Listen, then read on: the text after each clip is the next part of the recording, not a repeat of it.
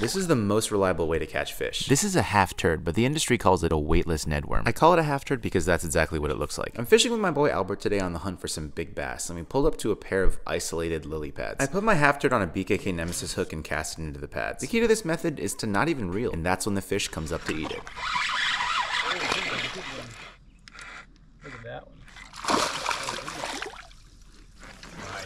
There's a beautiful bass on the half turd, but I wanted to catch another with this method just because these hook sets are incredibly satisfying. So I cast into legit the same spot, and sure enough, oh gosh, through the pads.